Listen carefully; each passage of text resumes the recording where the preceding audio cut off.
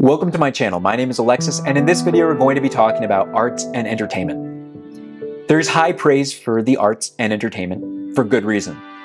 Music, literature, painting, sculpture, theater, film, video games, and dance, they're all fundamental expressions of our human experience, most tracing their origins back to the beginning of civilization. The fact of the matter is that we have the capacity to express ourselves in a number of different ways, to convey messages and provide insights about our condition that are both moving and remain with us till the end of time.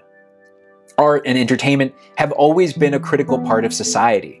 In modern times, we know artists as people who are capable of soothing our souls, touching us to the core with representations of what we think, feel, or do that let us fully appreciate or condemn the activities of our world. The ancient Greeks believed that good art expressed an ideal form and harmonic composition, where all of its parts were balanced with one another. We still seem to think that nowadays. Good art incorporates all of the aspects inherent in a work into unique arrangements that can facilitate a cathartic experience. Catharsis is the key characteristic of good art, its ability to provoke a strong emotional response and release.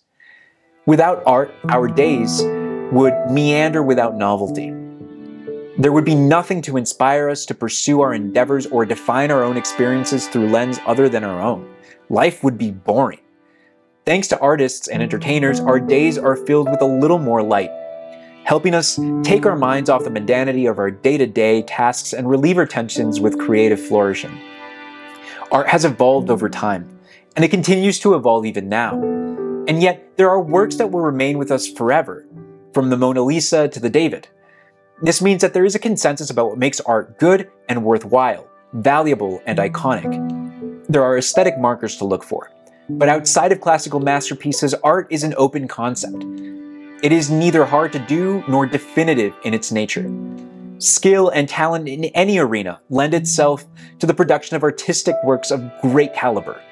All it takes is for one person to notice the significance of the work for it to become a mainstream success.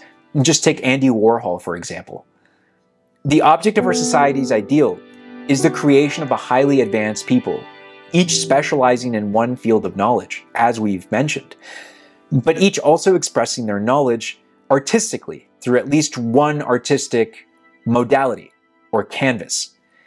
To get to this end, we need to recognize the importance of supporting the arts and the importance of prompting others to fame with works that are conducive to the principles we want to channel in our world. Principles that are based on love and charity, peace and truth, righteousness and virtue, etc.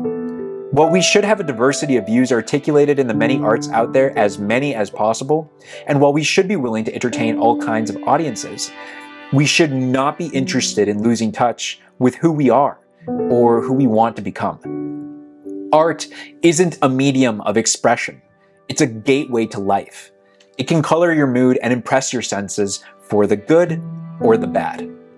And that's all I had to say about arts and entertainment. If you had anything else to add to the discussion, please go ahead and enter a comment in the comments below. If you liked the video, like, share, subscribe. Thank you so much for watching. Have a great one.